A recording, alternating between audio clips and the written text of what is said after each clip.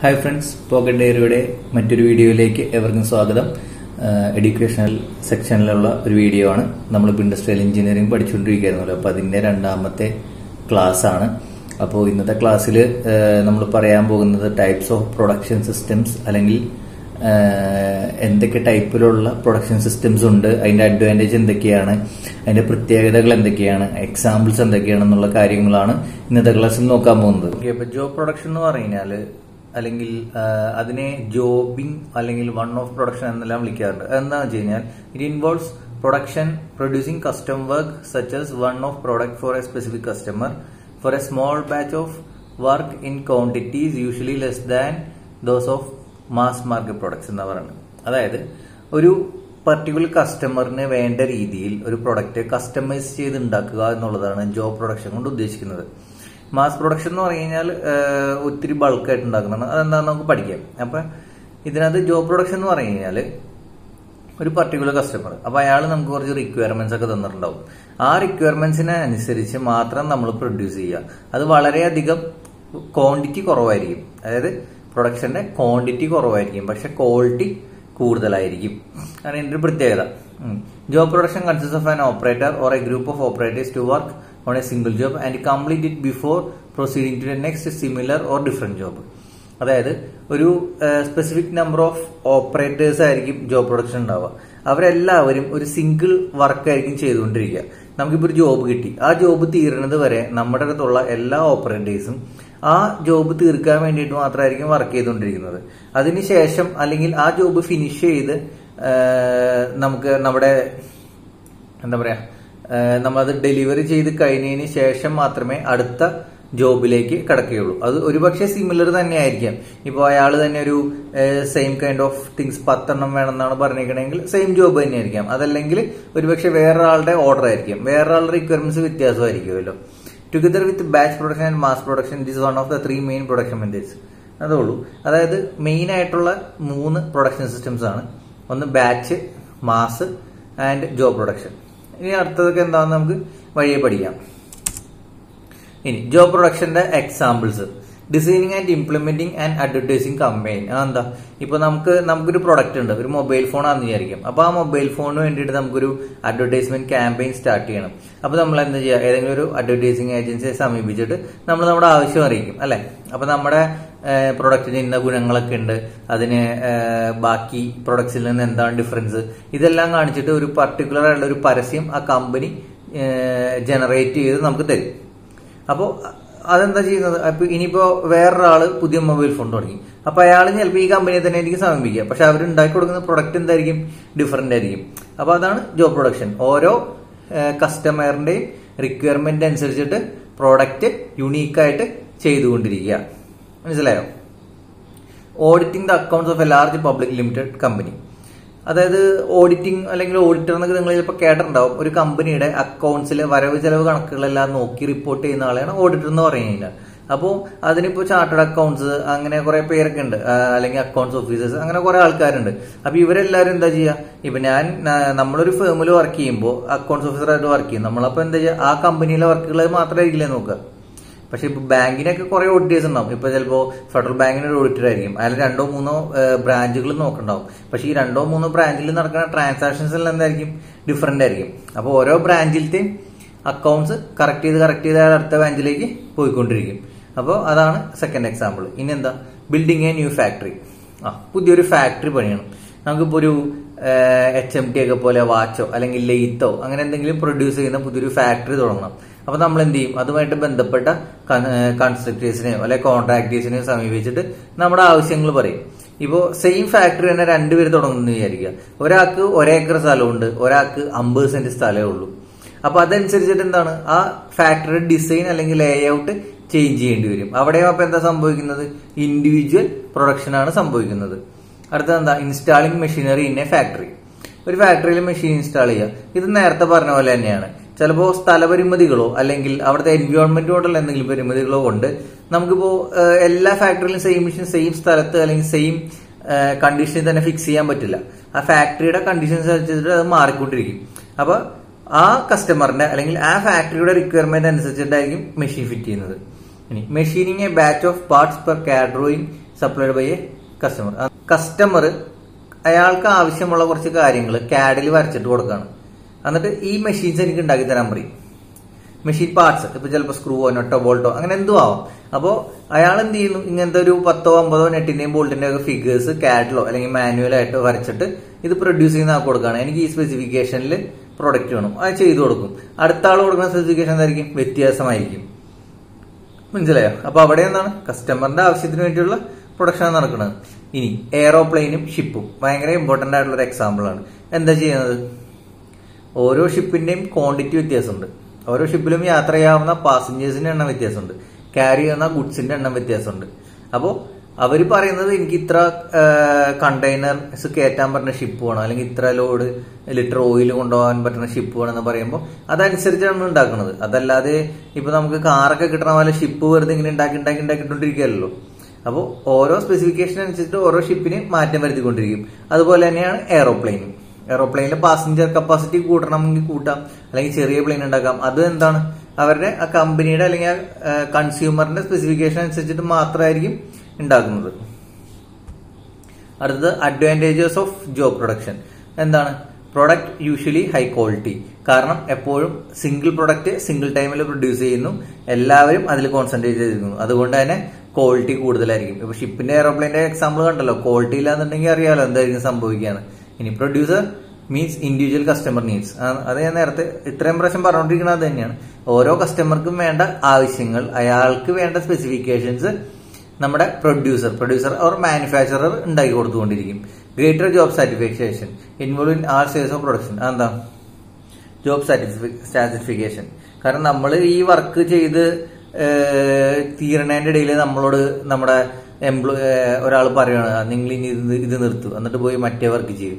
അപ്പൊ എന്താ ചെയ്യാ, നമുക്ക് ഇവിടെ ഒരു കോൺസെൻട്രേഷൻ ഉണ്ടാവില്ല, അവിടെ ഉണ്ടാവില്ല, നമ്മൾ ചെയ്യുന്ന ജോലിയിൽ ഒരു സാറ്റിസ്ഫാക്ഷൻ ഉണ്ടാവില്ല. അപ്പൊ നമ്മൾ ഒരു ജോലി ചെയ്തുകൊണ്ടിരിക്കുകയാണെങ്കിൽ അത് കംപ്ലീറ്റ് ആയിട്ട് തീർക്കുമ്പോൾ കിട്ടുന്ന സാറ്റിസ്ഫാക്ഷൻ ഉണ്ടല്ലോ, അത് എല്ലാ സ്റ്റേജിലും ഉണ്ടാവും. കാരണം ഇടയ്ക്ക് ഇതിട്ടിട്ട് വേറൊരു വർക്കിലേക്ക് പോകേണ്ടി വരില്ല. ആർക്ക്, നമ്മുടെ വർക്കറിന്. ഇനി ഡിസഡ്വാൻറ്റേജസ് ഓഫ് ജോബ് പ്രൊഡക്ഷൻ എന്താ, cost of producing 1 unit or job is higher. അത് അറിയാലോ, എന്തായാലും കോസ്റ്റ് കൂടുതലായിരിക്കും. കാരണം എല്ലാ വർക്കേഴ്സിനെയും ആ ഒരു ജോബ് തീർക്കാൻ വേണ്ടി മാത്രമാണ് നമ്മൾ പറയുന്നുള്ളൂ. അപ്പൊ അത്രയും ഒരു എഫേർട്ട് ആ ഒരു ജോബിന് കൊടുക്കുന്നുണ്ട്. അതുപോലെ തന്നെ ഇപ്പൊ ഷിപ്പൊക്കെ എന്നൊക്കെ പറയുന്ന കുറെ നാളുകൾ എടുത്തിട്ട് ഉണ്ടാക്കുന്നത്. അതും ഓരോരുത്തരുടെ സ്പെസിഫിക്കേഷൻ ചിലപ്പോൾ വ്യത്യാസം ഉണ്ടാവും. ചിലപ്പോൾ ഇഞ്ചോ അല്ലെങ്കിൽ MM ഒക്കെ വ്യത്യാസം ഉണ്ടാവുള്ളൂ. പക്ഷെ അത്രയും വ്യത്യാസം വരുത്തണമെങ്കിൽ ഓരോ ഡ്രോയിങ്ങിലും മാറ്റം വരുത്തണം. അപ്പൊ ഒരു പ്രൊഡക്റ്റിന് വേണ്ടിയിട്ട് ഡ്രോയിങ് സ്റ്റേജ് തൊട്ട് അതിന്റെ പ്രൊഡ്യൂസ് ചെയ്ത ഔട്ട്പുട്ട് സ്റ്റേജ് വരെ ഇൻഡിവിജ്വൽ ആയിട്ട് വളരെയധികം ശ്രദ്ധിച്ച് ചെയ്യുന്നതുകൊണ്ട് തന്നെ ഇതിൽ കോസ്റ്റ് ഒത്തിരി കൂടുതലായിരിക്കും. Requires investment in skills and training. അതെന്താണ് അറിയോ, നമ്മള് നേരത്തെ പഠിച്ചില്ല എങ്ങനെ പ്രൊഡക്ടിവിറ്റി കൂട്ടുക. അപ്പൊ ലേബറിന് ട്രെയിനിങ് കൊടുക്കണം എന്ന് പറഞ്ഞു. സെയിം തന്നെയാണ്. അതായത് നമ്മുടെ ലേബേഴ്സിന് ഹൈ സ്കില്ലും ആയിരിക്കണം. അപ്പൊ അതിന് വേണ്ടിയിട്ട് ഇടയ്ക്കിടയ്ക്ക് ട്രെയിനിങ് കൊടുത്തുകൊണ്ടിരിക്കണം. അപ്പൊ എന്താ സംഭവിക്കും, ഇപ്പൊ നമുക്ക് നേരത്തെ പറഞ്ഞ പോലെ ഒരു കമ്പനി ഷിപ്പ് ഉണ്ടാക്കി, നമ്മൾ ആ ഷിപ്പ് ഉണ്ടാക്കി കൊടുത്തു. അതൊരു ഗുഡ്സ് ഷിപ്പായിരുന്നു. അടുത്തത് തന്നെ പാസഞ്ചർ ഷിപ്പാണ്. അപ്പൊ ആ പാസഞ്ചർ ഷിപ്പിന് വേണ്ടിയിട്ട് എന്താണ്, നമ്മുടെ വർക്കേഴ്സിന്റെ സ്കിൽസ് കുറച്ച് ചേഞ്ച് ചെയ്യേണ്ടി വരും എന്തെങ്കിലുമൊക്കെ, അല്ലെങ്കിൽ കൂടുതൽ വർക്കേഴ്സ് നമുക്ക് ഹയർ ചെയ്യേണ്ടി വന്നേക്കാം ഡോക്ക് ഡിസൈൻ ചെയ്യാനും കാര്യങ്ങൾക്കൊക്കെ. അപ്പോൾ ഈ നമ്മുടെ വർക്കേഴ്സിന് നമ്മൾ കൂടുതൽ ട്രെയിനിങ് പ്രോഗ്രാം കൊടുത്തിട്ട് അവർക്ക് കുറവുള്ള സ്കിൽസ് അച്ചീവ് ചെയ്തെടുപ്പിക്കണം. അപ്പൊ അതിന് വേണ്ടിയിട്ട് ഒരു ഇൻവെസ്റ്റ്മെന്റ് വേണ്ടി വരും. അപ്പോൾ ജോബ് പ്രൊഡക്ഷന്റെ മെയിൻ ഡിസഡ്വാൻറ്റേജ് എന്ന് പറയുന്നത് കോസ്റ്റ് തന്നെയാണ്.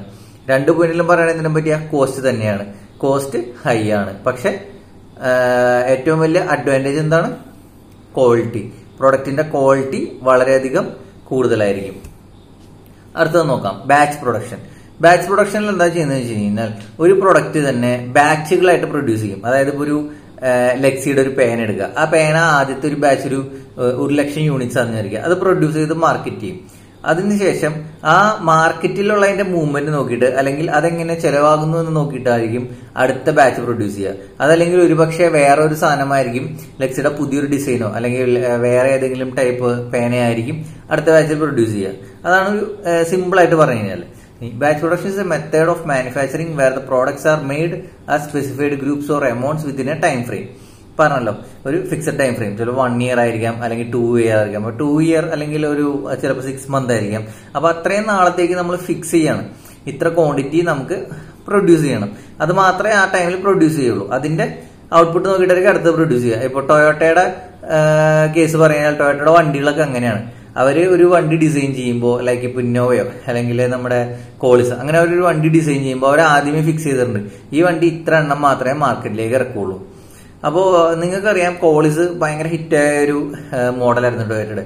പക്ഷെ ഇന്നതില്ല.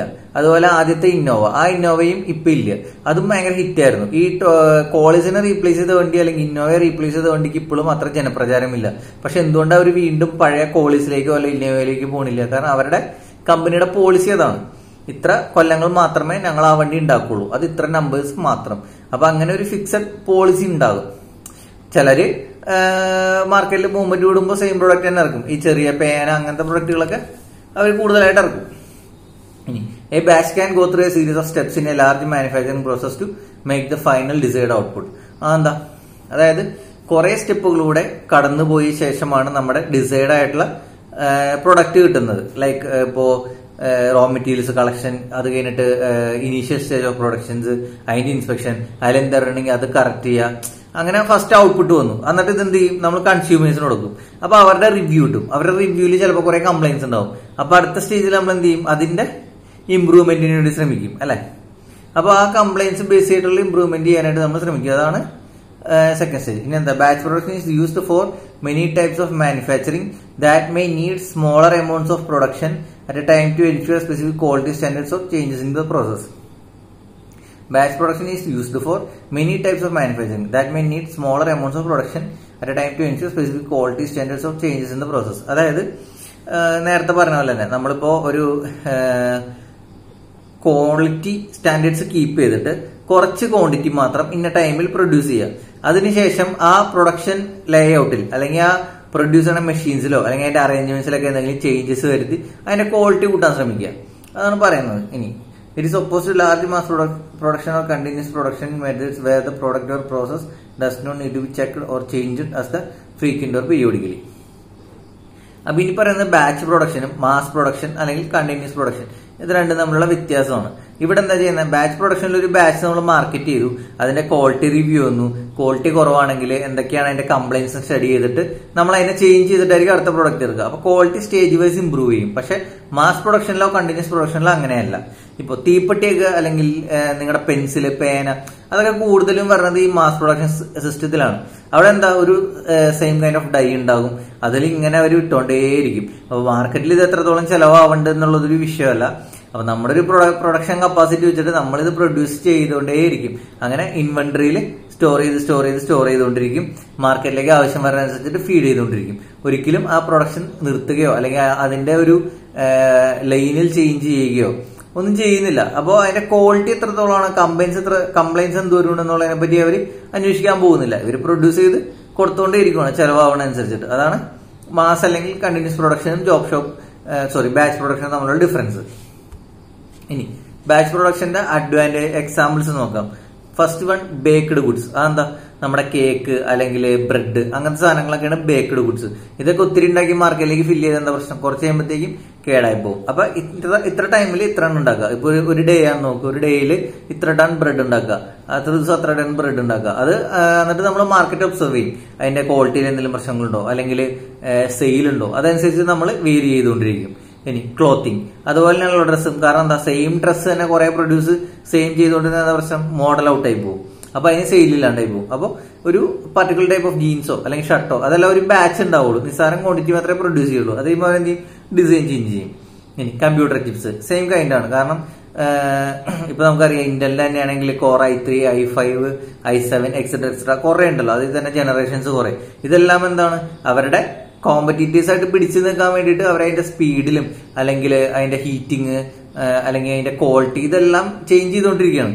ഇപ്പൊ i3 തന്നെ കുറെ ഇങ്ങനെ ഉണ്ടായിക്കൊണ്ടിരിക്കുകയാണെങ്കിൽ എന്താ? ബാക്കി കോമ്പറ്റീറ്റീവ്സ് അടിച്ച് താഴെയിടും. അപ്പൊ കോമ്പറ്റീഷൻ കൂടാണ്. അതുകൊണ്ട് തന്നെ ഇവര് കുറച്ച് സമയം കഴിയുമ്പോൾ അതിന്റെ ഒബ്സർവ് ചെയ്തിട്ട് അതിനെ മെച്ചപ്പെടുത്തിക്കൊണ്ടിരിക്കും. ഇനി സോഫ്റ്റ്വെയർ സെയിം തന്നെ. വിൻഡോസിന്റെ കേസ് നിങ്ങൾക്ക് അറിയാം. വിൻഡോസ് 98, വിൻഡോസ് 2000, വിൻഡോസ് 7, 8, 8.1, ഇപ്പൊ വിൻഡോസ് 10 യൂസ് ചെയ്തുകൊണ്ടിരിക്കുന്നു. അല്ലെങ്കിൽ ആപ്പിളിന്റെ അല്ലെങ്കിൽ നമ്മുടെ ഫോൺ തന്നെ നോക്കാം, ആൻഡ്രോയിഡിൽ കുറെ അപ്ഡേറ്റ്സ് വന്നു. അതാണ് കമ്പ്യൂട്ടർ സോഫ്റ്റ്വെയർസ്. ഇനി ഇലക്ട്രിക്കൽ ഗുഡ്സ്. ഇലക്ട്രിക്കൽ ഗുഡ്സ് എന്ന് പറയുന്നത് അറിയാലോ, നിങ്ങളുടെ വയർ, സ്വിച്ച്. ഇപ്പൊ തന്നെ നിങ്ങളുടെ വീടുകളിലൊക്കെ നോക്കിയാൽ പണ്ടൊക്കെ എങ്ങനെയായിരുന്നു, ഒരു സ്ക്വയർ ടൈപ്പ് ബോക്സ് സ്വിച്ച് ആയിരുന്നു. ഇപ്പോഴത്തെ സ്വിച്ചുകൾ എങ്ങനെയാണ്, സ്വിച്ച് ഉണ്ടോ എന്ന് അറിയാൻ പോലും പറ്റുന്നില്ല. ലേറ്റസ്റ്റ് ആയിട്ട് വന്നത് ജസ്റ്റ് പ്രസ് ചെയ്ത ലൈറ്റ് കത്തും, അതേപോലെ തന്നെ നിൽക്കും, അങ്ങനത്തൊക്കെയാണ് വരുന്നത്.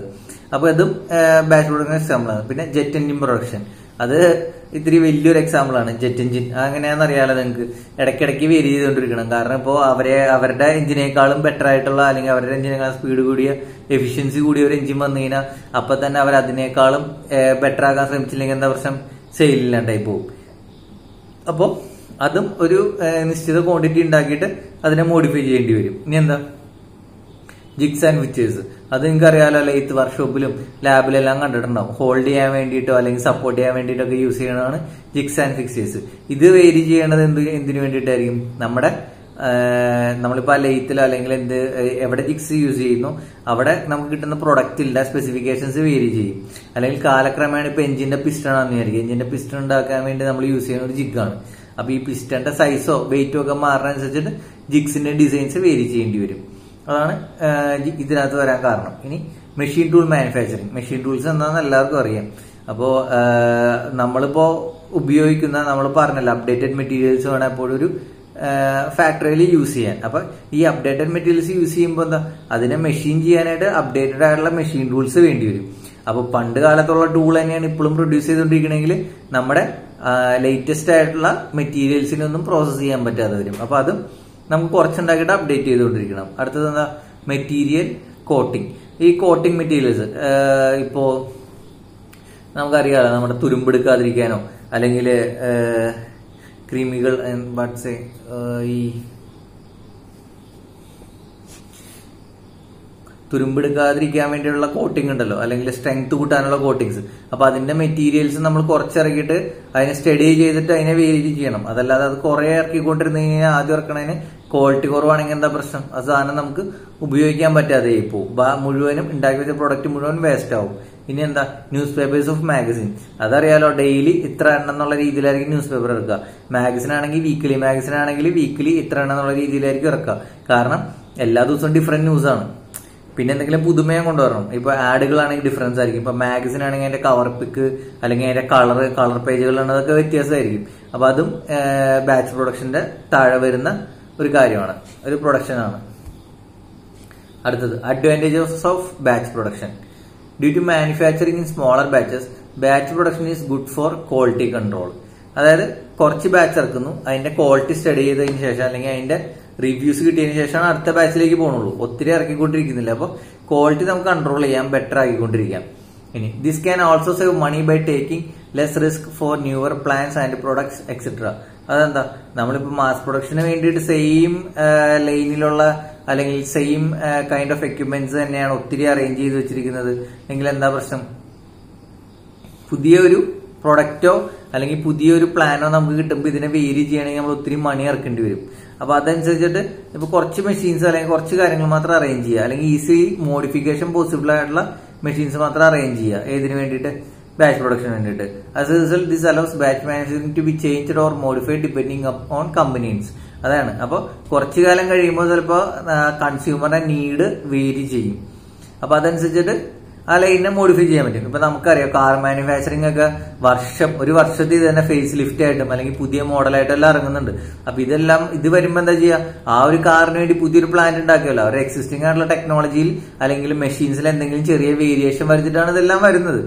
അതല്ലെങ്കിൽ എന്താ പ്രശ്നം, ഒരു കമ്പനി പുതിയത് സ്ഥാപിക്കണം, ഇത് മുഴുവൻ ഉപേക്ഷിക്കണമെങ്കിൽ അത്രയും കോസ്റ്റ് കൂടും.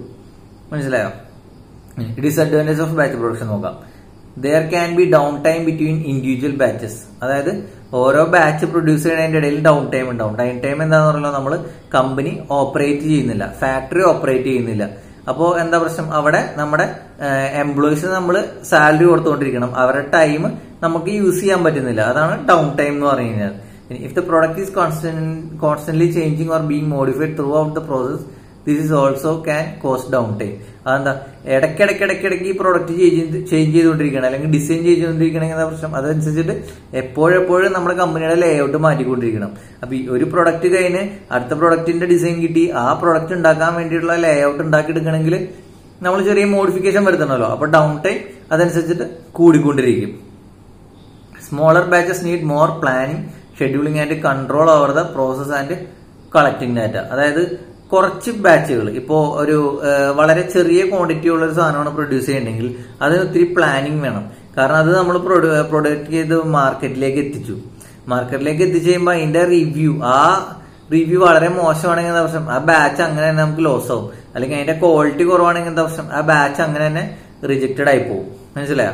അപ്പൊ നമ്മൾ പ്രൊഡ്യൂസ് ചെയ്യുന്ന സാധനത്തിന് എന്തൊക്കെ ആട്രിബ്യൂട്ട്സ് വേണം, എന്തൊക്കെ നീഡ്സ് വേണം, എത്രത്തോളം ക്വാളിറ്റി വേണം, ഇതിനെ പറ്റിയൊക്കെ ഒരു നല്ല സ്റ്റഡി ചെയ്തതിന് ശേഷം മാത്രമേ നമുക്ക് പ്രൊഡക്ഷൻ സ്റ്റാർട്ട് ചെയ്യാനോ അല്ലെങ്കിൽ അതിനു വേണ്ടിയുള്ള അറേഞ്ച്മെന്റ്സ് ചെയ്യാനോ പറ്റുകയുള്ളൂ. ഇനി മാസ് പ്രൊഡക്ഷൻ എന്താണ്? മാസ് എന്ന് പറഞ്ഞാൽ ഒത്തിരി വലുത് അല്ലെ? അതുപോലെ തന്നെയാണ് മാസ് പ്രൊഡക്ഷൻ എന്ന് പറയുന്നത്. Mass production is also known as flow production or continuous production. Is the production of large amounts of standardized products including and especially on assembly lines. അപ്പോൾ മാസ് പ്രൊഡക്ഷൻ എന്ന് പറഞ്ഞു കഴിഞ്ഞാൽ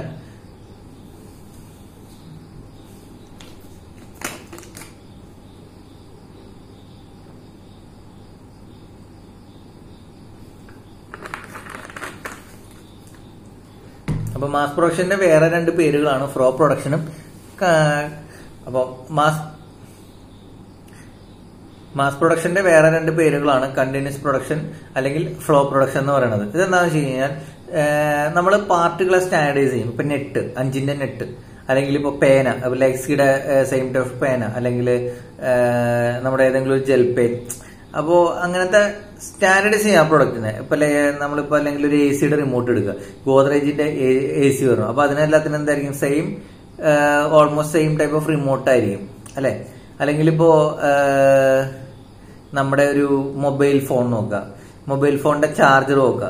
ഇപ്പൊ തന്നെ റെഡ്മിയുടെ തന്നെ ഒരു 5-6 ഡിഫറെന്റ് ആയിട്ടുള്ള ഫോൺ എടുത്താൽ അതിന്റെ ചാർജറൊക്കെ എങ്ങനെയായിരിക്കും, ഓൾമോസ്റ്റ് സെയിം തന്നെ ആയിരിക്കും. അപ്പൊ അങ്ങനത്തെ കാര്യങ്ങൾ സ്റ്റാൻഡർഡൈസ് ചെയ്തിട്ട് ഇത് ഒത്തിരി പ്രൊഡ്യൂസ് ചെയ്തുകൊണ്ടിരിക്കും. അപ്പൊ കണ്ടിന്യൂസ് അല്ലെങ്കിൽ ഫ്ലോ ആയിട്ട് പ്രൊഡ്യൂസ് ചെയ്തുകൊണ്ടിരിക്കും. അതായത് ഒരിക്കലും പ്രൊഡക്ഷനിൽ സ്റ്റോപ്പ് ചെയ്യില്ല. ഇതിങ്ങനെ പ്രൊഡ്യൂസ് ചെയ്ത് മാർക്കറ്റിലേക്ക് പുഷ് ചെയ്തുകൊണ്ടേയിരിക്കും. മാർക്കറ്റിലേക്ക് എടുക്കാണ്ടിരിക്കുമ്പോൾ സംഭവിക്കും, ഇൻവെന്ററിയിൽ സ്റ്റോർ ചെയ്യും. അപ്പൊ ഇൻവെന്ററി കൂടുതൽ വേണ്ടി വരും നമുക്ക്. അത് കഴിഞ്ഞിട്ട് റോ മെറ്റീരിയൽ നമുക്ക് കൂടുതൽ വേണ്ടി വരും, എപ്പോഴും നമുക്ക് വേണ്ടി വരും. കാരണം പ്രൊഡക്ഷൻ ലൈൻ സ്റ്റോപ്പ് ചെയ്യുന്നില്ല. ഇനി together with job production and batch production is one of the, അത് ആദ്യമേ പറഞ്ഞിട്ടുണ്ടായിരുന്നു നമ്മൾ. മെയിൻ ആയിട്ടുള്ള 3 സിസ്റ്റംസ് എന്ന് പറഞ്ഞാൽ mass, job and batch production ആണ്. ഇനി concept of mass production are applied to various kinds of products from fluid and particulates handled in bulk. എന്ന് പറഞ്ഞു കഴിഞ്ഞാൽ ഇപ്പോ എന്തെങ്കിലും ഇപ്പോ ആസിഡ് ഉണ്ടാക്കുകയാണ്, സൾഫ്യൂരിക് ആസിഡോ അങ്ങനെ എന്തെങ്കിലും ഫ്ലൂയിഡ്സ്. അപ്പൊ അതൊക്കെ ഉണ്ടാക്കുകയാണെങ്കിൽ എന്താണ്, ഇതിനകത്തൊന്നും ഒരിക്കലും മാറ്റം വരുന്നില്ല അല്ലെ? അതിന്റെ ക്വാളിറ്റി ലെവലിലോ അല്ലെങ്കിൽ അതിന്റെ കെമിക്കൽ ഫോർമുലയിലോ ഒന്നും ഒരിക്കലും മാറ്റം വരുന്നില്ല. അപ്പൊ അതിങ്ങനെ സ്റ്റാൻഡർഡൈസ് ആക്കിയിട്ട് ആ കെമിക്കൽ റിയാക്ഷൻ അല്ലെങ്കിൽ ആ കെമിക്കൽ ഇങ്ങനെ പ്രൊഡ്യൂസ് ചെയ്തുകൊണ്ടേയിരിക്കുവാണ്. അതൊരിക്കലും നിർത്തേണ്ടി വരുന്നില്ല. അപ്പൊ അങ്ങനത്തെ പ്രൊഡക്ട്സുകൾക്ക് വേണ്ടിയിട്ട് മാസ് പ്രൊഡക്ഷൻ യൂസ് ചെയ്യാം. എക്സാമ്പിൾസ് ഫുഡ് അല്ലെങ്കിൽ fuel, chemical, mind mineral, assembly of solid parts, ഇതെല്ലാമാണ് എക്സാമ്പിൾസ്. അതെന്താ ഫുഡ് എന്ന് പറയുന്നത്? ഞാൻ ഇപ്പോ ബ്രെഡ് അതിനൊരു എക്സാമ്പിൾ ആണ്. കാരണം നമ്മൾ ഡെയിലി പ്രൊഡ്യൂസ് ചെയ്തിട്ടുണ്ട്. ബ്രെഡ് ശരിക്കും ജോബിലും മാസിലും വരുന്ന ഒരു എക്സാമ്പിൾ ആണ്. കാരണം എങ്ങനെയാ, ജോബിൽ എന്ന് പറഞ്ഞാൽ ഡേറ്റിന് അല്ലെങ്കിൽ ആ ഒരു ദിവസം ഇത്രയെന്ന് ഫിക്സ് ചെയ്തിട്ടുണ്ടാവും. പക്ഷെ ആ ഫിക്സ് ചെയ്യുന്നെങ്കിലും അത് മാസ് പ്രൊഡക്ഷനിൽ തന്നെയാണ്. കാരണം ആ ദിവസത്തെ ക്വാണ്ടിറ്റി നിർത്തുകയല്ല, അടുത്ത ദിവസത്തേക്കുള്ള പ്രൊഡക്ഷൻ ചെയ്തുകൊണ്ടിരിക്കുകയാണ്. നമ്മുടെ പ്രൊഡക്ഷൻ ലൈൻ ഒരിക്കലും സ്റ്റോപ്പ് ചെയ്യുന്നില്ല. ഫ്യൂവല് അറിയാലോ, എപ്പോഴും എണ്ണ കുഴിച്ചെടുത്തുകൊണ്ടിരിക്കുകയാണ് അല്ലെ? ഒരു കുറച്ച് കുഴിച്ചെടുക്കണു, നിർത്തി വെക്കണു, അടുത്ത സ്ഥലത്ത് അങ്ങനെയല്ലല്ലോ. നമുക്ക് കിട്ടുന്ന അത്രയും നമ്മൾ കുഴിച്ചെടുത്തുകൊണ്ടിരിക്കുകയാണ്. ഇപ്പൊ ഫ്യൂവല് കോളാണെങ്കിലും അതെ. ഇനി അതൊക്കെ പോട്ടെ, സോളാർ ആണെങ്കിൽ എങ്ങനെയാണെന്ന് അറിയാലോ. ഇപ്പൊ ഒരു സോളാർ പ്ലാന്റുകളൊക്കെ ഉണ്ടെങ്കിൽ അല്ലെങ്കിൽ നിങ്ങളുടെ വീട്ടിൽ സോളാറൊക്കെ ചെയ്തിട്ടുണ്ടെങ്കിൽ എങ്ങനെയാ, ഇത് സൂര്യന്റെ light വരാനനുസരിച്ചിട്ട് current ഉണ്ടായിക്കൊണ്ടേയിരിക്കുകയാണ്, stop ചെയ്യുന്നില്ലല്ലോ. Mind minerals എന്ന് പറഞ്ഞത് അത് തന്നെ, കുഴിച്ചെടുക്കുന്ന മിനറൽസ്, ധാതു ലവണങ്ങൾ എന്നൊക്കെ മലയാളത്തിൽ പറയും. കെമിക്കൽസ് നേരത്തെ ഞാൻ പറഞ്ഞു. അസംബ്ലി സോളിഡ് പാർട്സ് എന്ന് പറഞ്ഞു കഴിഞ്ഞാൽ ഇപ്പൊ ഓട്ടോമൊബൈലിന്റെ പാർട്സ്, നെറ്റ്, ബോൾട്ട്, അല്ലെങ്കിൽ എഞ്ചിന്റെ പിസ്റ്റൺ, സിലിണ്ടർ ഹെഡ്, അല്ലെങ്കിൽ നമ്മുടെ ബൾബുകള്, അങ്ങനത്തെ കാര്യങ്ങൾ, അതൊക്കെയാണ് അസംബ്ലി സോളിഡ് പാർട്സ്. അതായത് വലിയൊരു പാർട്ട് ഉണ്ടാക്കാൻ വേണ്ടിയിട്ട് നമ്മൾ അസംബിൾ ചെയ്യുന്നത്. ഇപ്പൊ ട്യൂബ് നോക്കുകയാണെങ്കിൽ ട്യൂബിന് എന്താ ഉള്ള ആ ഫ്രെയിമിലുള്ള ചോക്ക്, അതിന്റെ 2 ട്യൂബ് വെക്കുന്ന 2 ക്ലാമ്പുകൾ, ഇതെല്ലാം ഇങ്ങനെ പ്രൊഡ്യൂസ് ചെയ്തുകൊണ്ടേയിരിക്കുകയാണ്. അപ്പൊ ഇതൊക്കെയാണ് മാസ് പ്രൊഡക്ഷന്റെ എക്സാമ്പിൾസ്. ഇനി അഡ്വാൻറ്റേജസ് ഓഫ് മാസ് പ്രൊഡക്ഷൻ നോക്കാം. എന്താ? ഇൻക്രീസ് പ്രൊഡക്ടിവിറ്റി കൂടുതലായിരിക്കും, കോസ്റ്റ് കുറവാണ്. കാരണം വേറെ വേരിയേഷൻ ഒന്നും വരുത്തുന്നില്ല, പ്രൊഡ്യൂസ് ചെയ്തുകൊണ്ടേ ഇരുന്നാൽ മതി. യൂണിഫോമിറ്റി, എല്ലാ പ്രൊഡക്റ്റും സെയിം ആയിരിക്കും.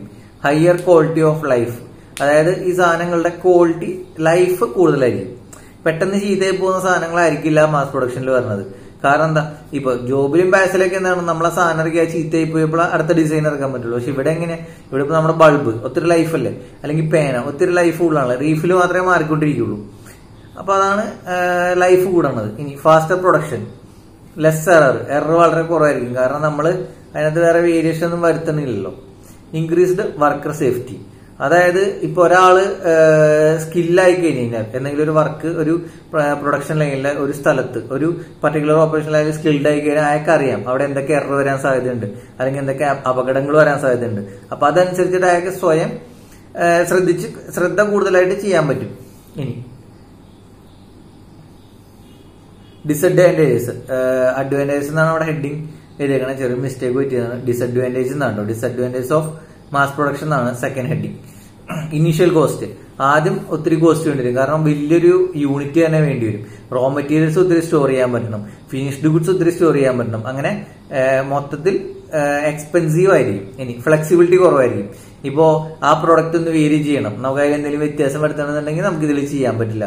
കാരണം അപ്പൊ നമ്മുടെ യൂണിറ്റ് മൊത്തം ചേഞ്ച് ചെയ്യേണ്ടി വരും. എനർജി കൺസംഷൻ കൂടുതലായിരിക്കും. കാരണം 24 hours 7 വർക്കിംഗ് ആയിരിക്കും, റെസ്റ്റേ ഇല്ല. പൊല്യൂഷൻ കൂടുതലായിരിക്കും. കാരണം ഈ റോ മെറ്റീരിയൽസ് മൊത്തം നമ്മൾ കൺവേർട്ട് ചെയ്യണമെങ്കിലും ആ പ്രൊഡക്ട്സിന്റെ വേസ്റ്റേജ് കുറവായിരിക്കും. കാരണം ക്വാളിറ്റി ചെക്ക് ഒന്നും ചെയ്യുന്നില്ലല്ലോ. അപ്പൊ നമ്മൾ ആദ്യം ഇത് ക്വാളിറ്റി ചെക്കും കാര്യങ്ങൾ ചെയ്യും, മാക്സിമം പൊല്യൂഷനും അല്ലെങ്കിൽ വേസ്റ്റേജ് ഓഫ് മെറ്റീരിയൽ കുറച്ചായിരിക്കും പ്ലാൻ ചെയ്യണത്. എന്നാലും ബാക്കി മെത്തേഡ്സിനെ, ബാക്കി പ്രൊഡക്ഷൻ സിസ്റ്റംസ് അപേക്ഷിച്ചിട്ട് ഇതിൽ പൊല്യൂഷൻ കൂടുതലായിരിക്കും. ഇനി അഫക്ട്സ് എംപ്ലോയീസ് വെൽബീയിങ്, കാരണം എന്താ, ഒരാൾ സെയിം ജോബ് തന്നെ ചെയ്തുകൊണ്ടിരുന്നു കഴിഞ്ഞാൽ അയാൾക്ക് വയ്യാതിരിക്കും. നമ്മൾ ചാർലി ചാപ്ലിന്റെ ഒരു സിനിമയുണ്ട്, അയാൾ ഒരു പ്രൊഡക്ഷൻ ലൈനിൽ ജോലി ചെയ്യണം. അപ്പൊ അയാളുടെ ജോലി എന്ന് പറഞ്ഞാൽ നെട്ടും ബോളിലും ടൈറ്റ് ചെയ്യില്ല. അപ്പൊ പുള്ളി ഇങ്ങനെ ടൈറ്റ് ചെയ്ത് രാവിലെ തൊട്ട് വൈകുന്നേരം വരെ ടൈറ്റ് ചെയ്ത് കഴിഞ്ഞിട്ട് ജോലി കഴിഞ്ഞ് പോകുമ്പോഴും പുള്ളിയുടെ കൈ ഇങ്ങനെ തന്നെ വർക്ക് ചെയ്തുകൊണ്ടിരിക്കുക. അത് ആള് ഫാക്ടറി എന്തോആണ് ആ സിനിമയുടെ പേര്, അത് ആക്ഷേപഹാസ്യമായിട്ട് കാണിച്ചാണെങ്കിലും അത് ഇവിടെ സംഭവിക്കാൻ സാധ്യതയുണ്ട്. ലാക്ക് ഓഫ് പ്രൊഡക്റ്റ് യുണീക്നെസ്, അതെന്താ, പല പ്രൊഡക്റ്റ് ഉണ്ടാവില്ല. ഇപ്പോ നമ്മൾ ഇറക്കുന്ന ഒരു പേന അതേപോലത്തെ സാധനം തന്നെ ആയിരിക്കും പലരും ഇറക്കണം. ഇപ്പൊ പേനയ്ക്ക് സെയിം ഡിസൈൻ തന്നെയല്ലേ, വേറെ വ്യത്യാസമുള്ള ഡിസൈനോ കാര്യങ്ങളൊന്നും വന്നില്ലല്ലോ. ആ ഒരു സെഗ്മെന്റിൽ അങ്ങനെ തന്നെ ആയിരിക്കും പോവുക. ഇൻവെന്ററി ബിൽഡപ്പ്, ഇൻവെന്ററി റോ മെറ്റീരിയലും വരും, ഫിനിഷ്ഡ് ഗുഡ്സിലും വരും. കാരണം എന്താ, നമുക്ക് ഒത്തിരി റോ മെറ്റീരിയൽസ് വേണം, നമ്മുടെ പ്രൊഡക്ഷൻ ഒരിക്കലും സ്റ്റോപ്പ് ചെയ്യാൻ പാടില്ല. അപ്പൊ ഇൻവെന്ററി ക്ഷാമം കാരണം പ്രൊഡക്ഷൻ നിൽക്കാതെ ഇങ്ങനെ വന്നുകൊണ്ടേയിരിക്കണം. അതുപോലെ തന്നെ ഫിനിഷ്ഡ് ഗുഡ്സ്, ഈ സംഭവം ഇത്രയും ചെലവായി പോയില്ലെങ്കിൽ, ചെലവാകുന്നത് കുറഞ്ഞു പോയി കഴിഞ്ഞാൽ എന്താ പ്രശ്നം, നമ്മളതെല്ലാം നമ്മുടെ ഫാക്ടറിയിൽ സ്റ്റോർ ചെയ്യണം. അപ്പൊ ഫിനിഷ്ഡ് ഗുഡ്സ് സ്റ്റോർ ചെയ്യാനായിട്ടുള്ള ഇൻവെന്ററി കൂടി വരും.